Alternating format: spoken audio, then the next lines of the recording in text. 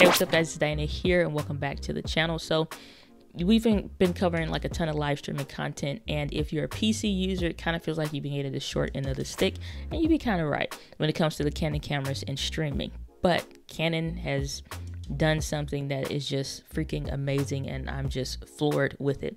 So they just released today the EOS Utility Beta. Now they already had the EOS Utility app, or like the software tool that you could use, but the Utility Beta is something that they literally just released so that, especially like with now, there's not a lot of capture cards or any like live streaming tools or gear that you can really find. And then the HDMI version, like with the M50 and stuff and other cameras, it sucks. You got to turn off autofocus. This mitigates all of that. Basically, it puts you in the mindset of having like Ecamm Live's virtual camera, but for free, but only for PC users. So I don't know if this is coming to Mac. It only right now is available on PC. So, you know, we have nothing to complain about, Mac users, so calm down. So let's go through the steps of what I had to do to get this to work on the PC.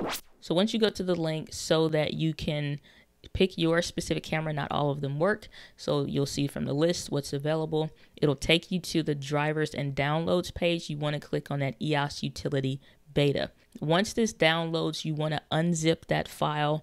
I use like WinRAR or whatever to do it, and then you will need to restart your computer.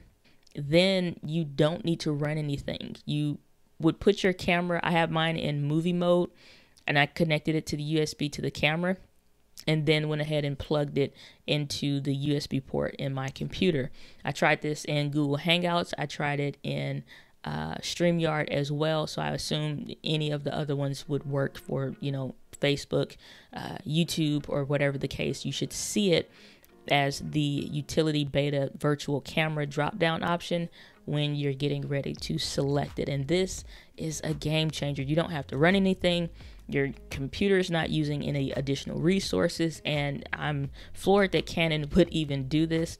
There's no word if it's coming to Mac at all. There's no word if it's coming to more cameras. So it's just like, kind of can't be mad at them for giving us this, because they didn't have to, and we didn't expect them to anyway. So I'm really pumped and excited. I think, I hope for 2020, 2021, Canon's taking over a new leaf, and things we're seeing with the R5 and with stuff like this in the midst of this coronavirus is something that we can kind of come to expect with them, because we haven't been getting much out of them lately. So this is really cool, and I'm really excited about this. So if you don't have a capture card, you don't have to worry about it, because thankfully Canon came to the rescue for once. So let me know down in the comments, is this going to be a game changer for you? Maybe it's going to help you save money because you don't have to buy or use a software, or you know, maybe your church could use it and it's going to be a game changer for you that way. So let me know down below.